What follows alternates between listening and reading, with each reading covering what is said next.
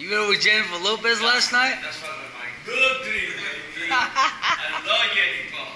She loves you too. She loves you too. Say hello. It's a beach. Hi, how you doing? My name is Julio Sánchez Maldonado Corta Acevedo de Puerto Rico, racing in New York. Thank you. Oh, shit.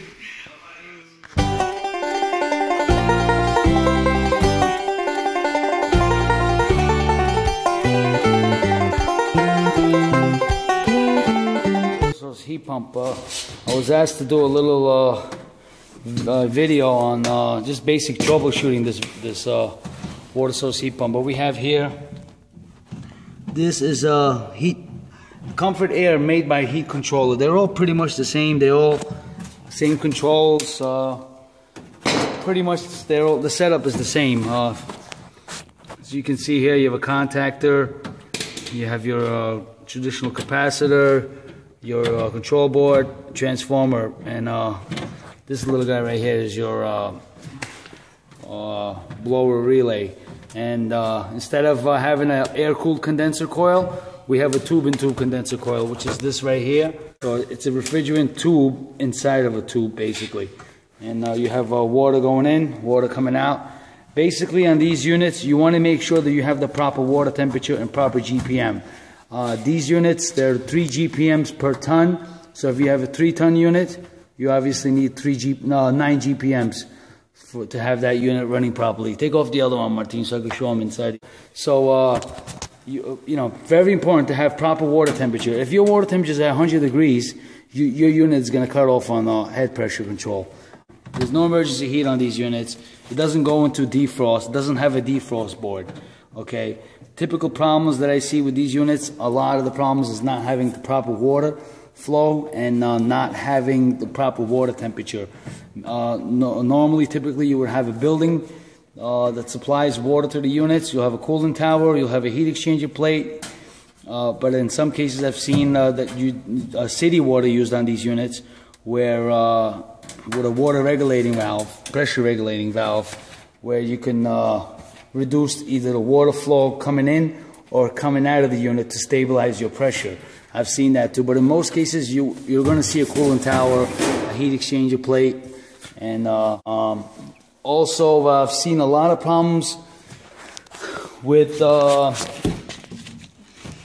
inside this pan. If you can see there, it's a little wet switch. When you're doing a PM, check this wet switch. Very important.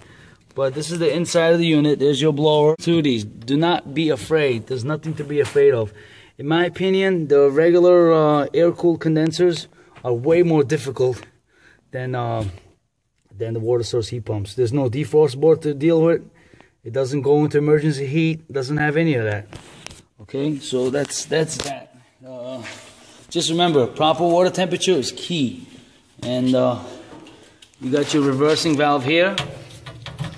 Okay, and your TXV is somewhere back there. Seen most of these units do not use liquid line dryers. There's some units, some manufacturers do use them, but in most cases I have not seen them. And I work on these a lot, so I haven't seen them. So basically, there it goes. There's your control board. There's nothing to be afraid of. There's nothing here. It's a lot more simpler than your traditional air-cooled heat pump. Just remember, water temperature is very important. In cooling mode, if you're taking your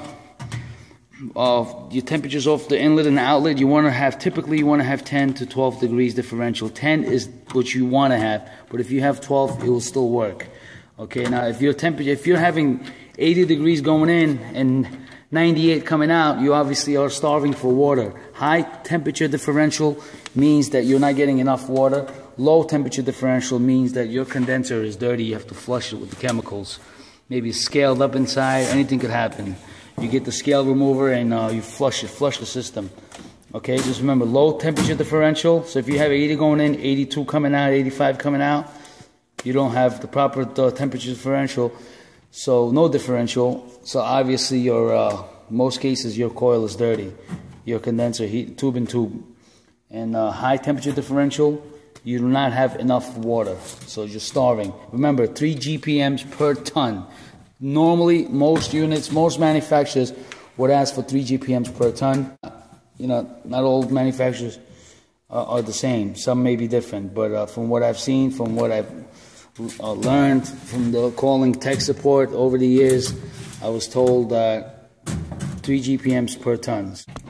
Small baby unit. This is a 4-ton unit. HBH 048 4-ton, and nothing to it. Okay, so that's it. Just wanted to show you guys. Also I failed to mention that the unit also comes with thermistor temperature sensors. That's right here. This right here. What this does basically, it senses the temperature to prevent the unit from icing. They have a thermistor. One is on the TX after the TXV on the pipe, and one just before the TXV. To check these thermistors, there's a chart to go by.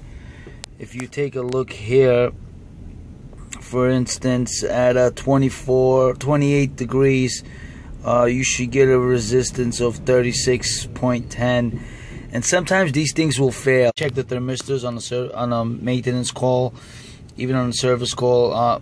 In most cases, the board will tell you what's wrong with the unit, at least on the newer ones, not too much on the older ones. And most of the water source heat pumps do come with these thermistors. It's basically, they use it just to prevent icing. It's a thermistor temperature sensor, basically. And here's that sensor I was telling you guys about in the condenser pan. If you want to if you need to pause it, just pause it. If you want to get this chart, you can get this online.